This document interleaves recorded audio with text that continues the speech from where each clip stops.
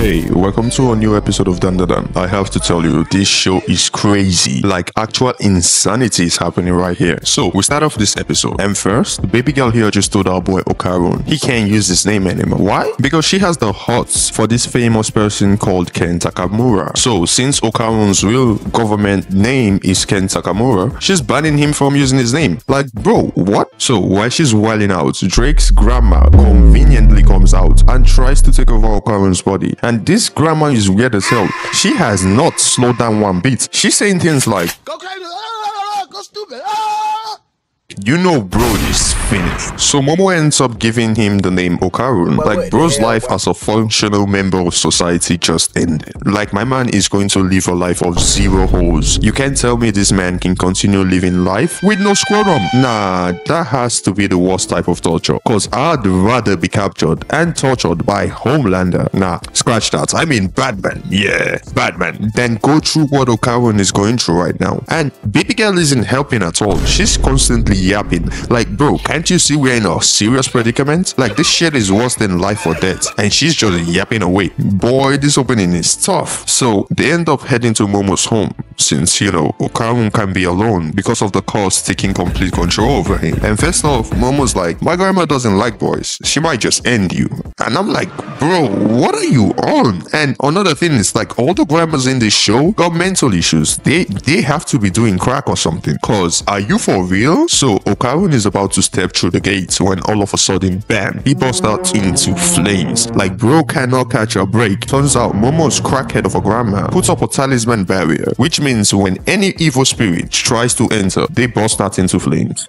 Yeah, like that would have been helpful information about 5 minutes ago when bro was not on fire. But I digress. They then remove the talisman and try and go into the house. Okarun's like, will I get burnt again? And Momo's like, nah, don't worry about it. And if you do, I'll just throw your ass back in the ditch. You know she gives zero fucks, cause bro is suffering right now and she's just playing it up for laughs. Like, why have enemies when you've got friends like this though? So thankfully, Momo's grandma isn't home, and after they finish changing, they start chatting for a bit. So after arguing about Okarun's junk and lack of friends, the bells start ringing, and not just any bell. It turns out Momo's grandma installed 2 bells, one for humans and the other for evil spirits. Like, bro, who does that? Your grandma has to be the president of bad juju, cause how do you go about installing a doorbell for evil spirits? Like, if I ever get an invitation to a house like this, I'm switching continents ASAP. So it turns out when they removed the talisman, they forgot to put it back on, and this is how you get taken out by your ops, cause now they've got a big ass spirit who has their location and is looking for a 1v1. So they start devising a plan to put the talisman back up, so it ends up destroying the evil spirit. Okarun's like, nah, I'm gonna get dusted too. So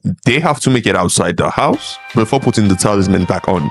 But to do that, they have to head outside towards where the spirit is. So they go outside, and immediately this demon summons his domain expansion and starts jumping them. And I'm like, wow, this is Dandadan. Crash out to waste no time.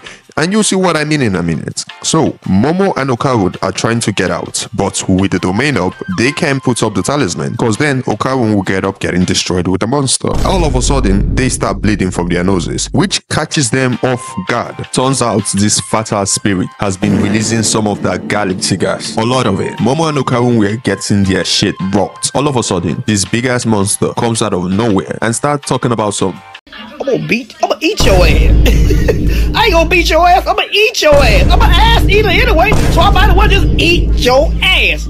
So now, they're under attack by Fatso over here, who is also afraid. Like, oh my god, do you all have anything else to do? Go get a job or something. Bro, hell, pick up a hobby. Get yourself some bitches for all I care, cause you all can't keep getting away with this. You can't keep getting away with this! You can't keep getting away with it! And they know their ass is cooked, because this monster is still going crazy, and bro is not playing. Cause bro is screaming at the top of his lung that he wants their banana. What did he say? How you out here, all big-bodied, moving like this? You should be in the NFL. So the guys ended up realizing that the monster was an alien called a flatwood monster, which would explain the constant banana talk.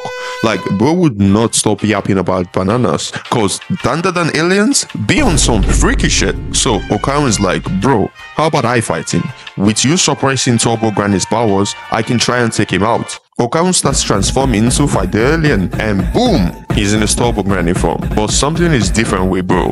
He's depressed as hell, and man's personality does a whole 180. So the alien tries to attack Okarun, and he straight up tears into his fingers. Like, bro took a big bite and took all his fingers.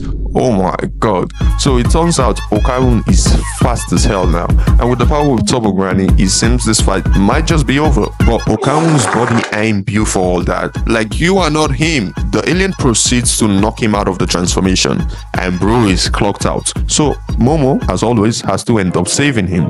But now, since Okarun can't handle Turbo Granny's power, they have to devise a plan. The alien seems to work based on the rules of sumo. So if its hand touches the floor, it loses. So they try beating it by making its hand touch the ground. Okarun transforms again and proceeds to decimate one of the alien's legs, which leaves bro all knocked out. Then Momo tries to trip the alien with a psychic power, which ends up making Big Boned over here start to fall, and he starts turning into ashes. They give him that Thanos special.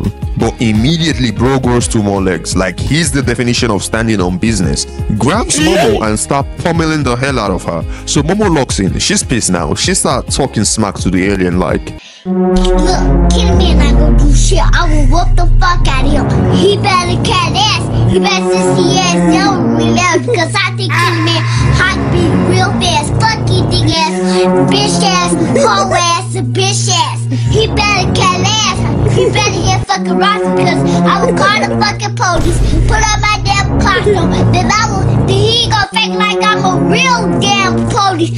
He better kiss my ass. That's right here. He better cat ass. So the alien starts going to town, but this was all part of Momo's plan, cause now she's outside the gate's domain, and this was how bro knew he was cooked. He tries to swing on her, but Momo dodges, and she uses her power to pull Okarun and the talisman towards her, then ends up destroying the alien. So they're all safe and good.